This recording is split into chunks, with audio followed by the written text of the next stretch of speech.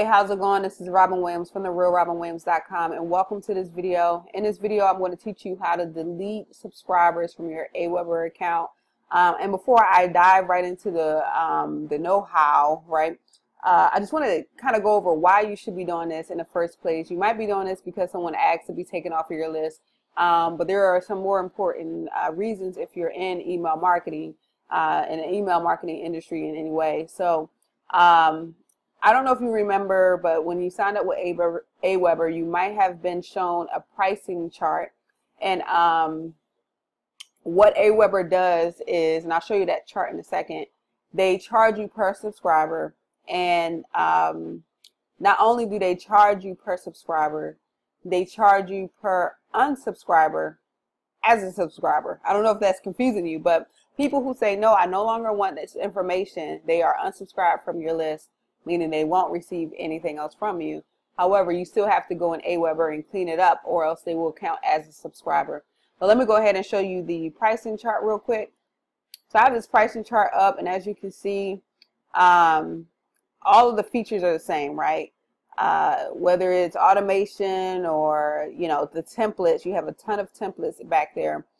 What does change is the pricing per subscriber. So if you're just starting off with Aweber, just got an account, you're going to be paying at $19 a month, 0 to 500 subscribers. As soon as you hit 501, you go into the next bracket, and you're going to be charged an additional $10 per month for that one subscriber, right? So imagine if you're working hard on your list, you're doing email marketing, and you have just, you know, 200 good people or 300 good people opening your emails, which is kind of high, right? You'll be getting charged 10 extra bucks for those people who aren't opening your emails. So it's important to clean out your email subscriber list to make sure you're not falling in an unnecessary bracket. Now, if you're falling in a bracket, you got great open rates and all that stuff, that's fine. But if you are paying, you know, extra 10 bucks for that one person that's sitting on your list that's not opening your email, then you definitely don't want to waste your money. So that's one important thing, one important reason why you want to delete. Another important reason is when you send emails, basically if you're consistent with sending emails, like, you know, 4 to 5 emails a week at least, or maybe even daily emails, and you have a list who is not opening. So just say, for instance, you have 5,000 people on your list and only 1,000 are opening. So what the ISP services are going to see is that you have 4,000 people not opening this email. You might be a spammer, right? And so if you scrub your list and get rid of not only the unsubscribers, but you get rid of the people who are not opening your emails, you can increase your deliverability to the inbox versus their spam box. And another thing I want to just show you here, hopefully, okay, show you here is I cleaned out my list recently. I probably scrubbed about 500 people out, which is a lot for the small list that I have. But I missed one, so I'm going to show you an example of how you can delete your subscribers out of Aweber using this YouTube Magic list. This is a list of my lists in Aweber.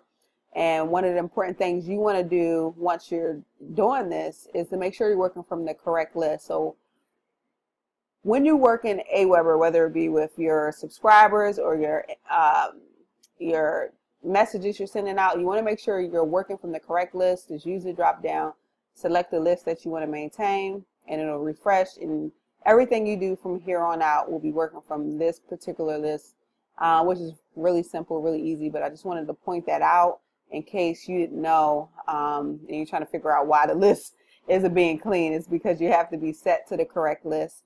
Then you want to go to subscribers. All of this stuff, guys, I promise is really simple. You want to go to manage subscribers.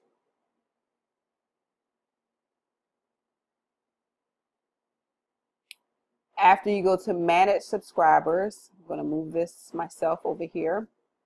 You're already showing all once you go to manage subscribers. But what I want to see is I want to see everybody who unsubscribed. I think I had a total of 119 on this list before I came to this page. It was 107 people who are subscribed, and I think like 12 people who are unsubscribed, which makes my list total 119 people for this particular list. And so if I just click on unsubscribe, it's going to show me all of those people who are unsubscribed. Actually, I deleted them. I'm so sorry. I deleted them already. So it'll show you all of them that's unsubscribed. I mean, yes, the unsubscribe, and you just hit delete.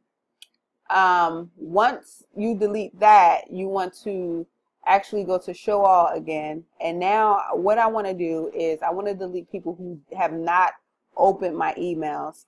I'm going to go a little bit far back, and here's the thing about this. You want to do it often if you send email often. So like, for instance, if you haven't sent email in the last month or two, you don't want to delete people who have not opened your emails in the last month or two because you haven't sent any. So what I'm going to do for this list, I'm going to go back, and I'm going to change the category to no opens, meaning people who have not opened my emails, sent, and then I'm just going to pick a 2016 date. It might be a good chunk of these folks, I'm not sure. But you can do it, like if you're somebody who's sending emails constantly, you know,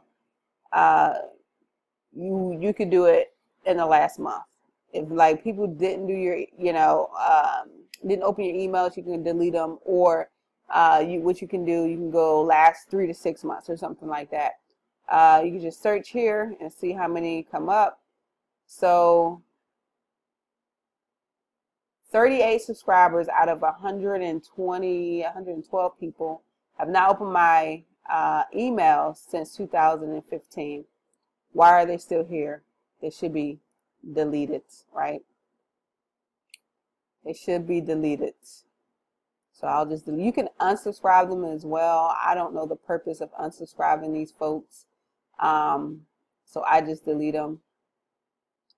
Yes, I want to delete them. And I think that should be it. But that's the end of this video. Hopefully you got a lot of value. Hopefully you're ready to do some Aweber scrubbing of your list, possibly get that price down, put some more money in your pocket or towards your marketing or whatever. If you have any questions, definitely post it on this video or blog, or even Facebook. If you see this on Facebook, subscribe.